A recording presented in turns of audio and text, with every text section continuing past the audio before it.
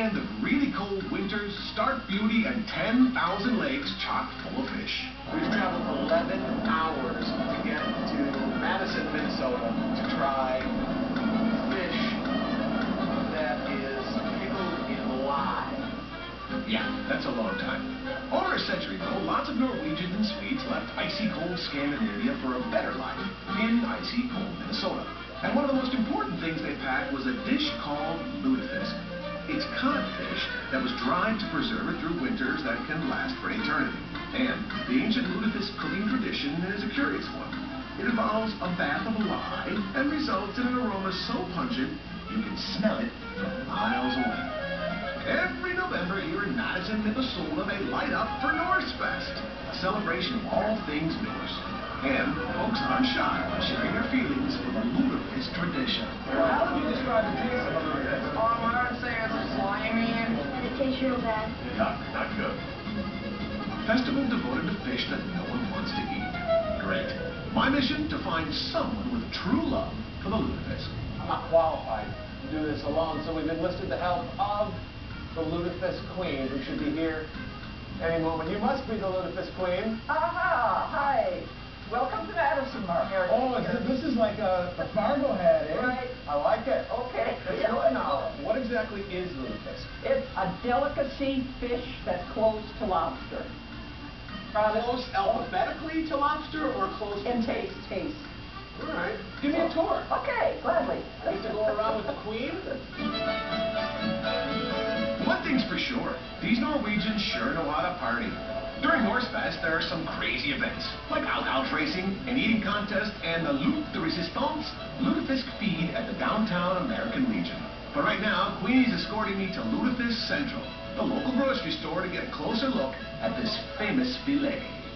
We're looking for some lutefisk. I have never seen it up. Real McCoy right there. Oh, jeez. Wow. When you're done cooking it, the smell will be gone. The smell will still be in the kitchen. There's a sentence that you want to hear about food you're going to eat. When you're done cooking it, the smell will be gone. Your eyes will have bled, and you'll be blind, and maybe crippled in one leg, but the smell, gone. All right, let's go. Queen Ivy is escorting me to the American Legion, where they're cooking up a mess of the stuff for tonight's feed. This job stinks. How you doing, ladies?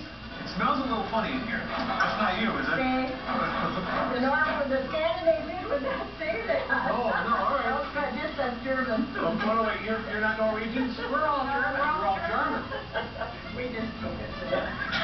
We will cook it, but we will not eat it. That is right.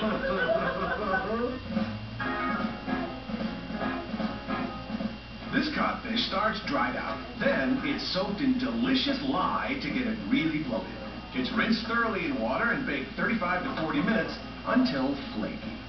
I'd help you, but then I'd have to touch it. I wonder if I can get out of here without sampling this fish. Well, you ladies keep working. Thanks for letting me come and hang out in your kitchen. We'll be back. Maybe try a little lutefisk. Sounds wonderful. And then maybe see the merchandise. You will love our doctors.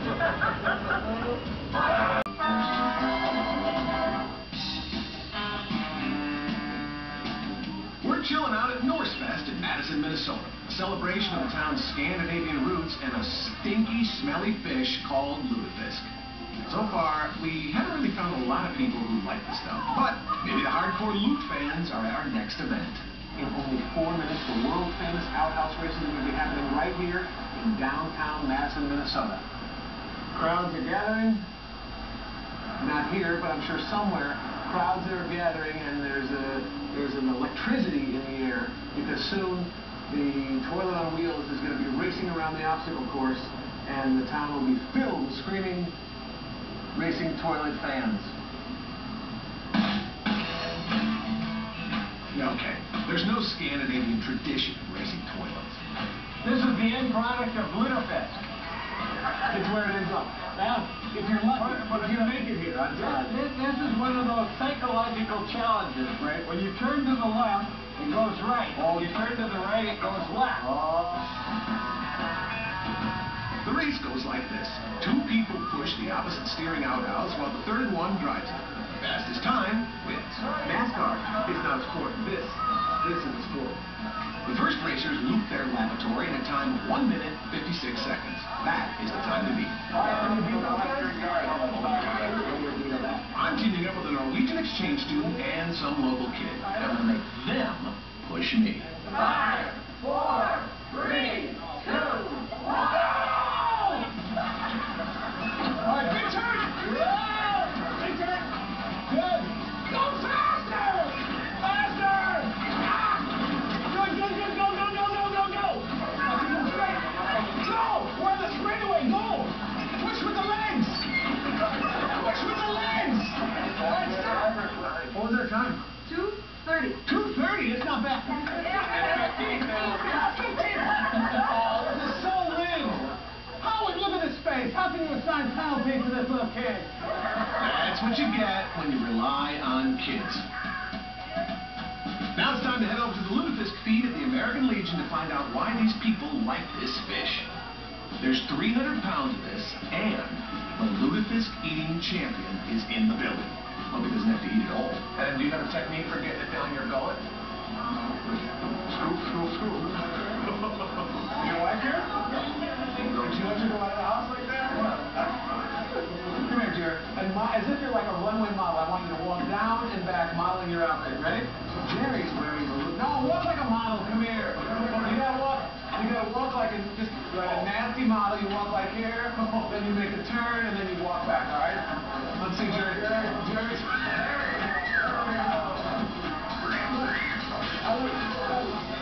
Chicks dig the lutefisk outfit. Hi, folks. You enjoying your lutefisk?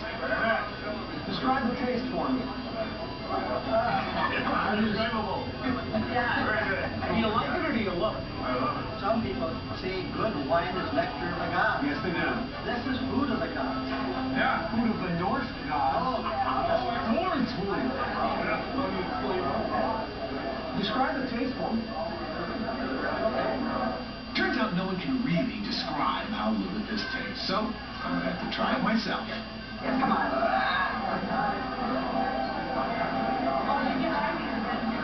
Oh, you're baby. Oh, jeez. If there's someone else hosting the show next week, you'll know why. It tastes like whale snot in butter. Oh, you did take a taste of it. I did taste it.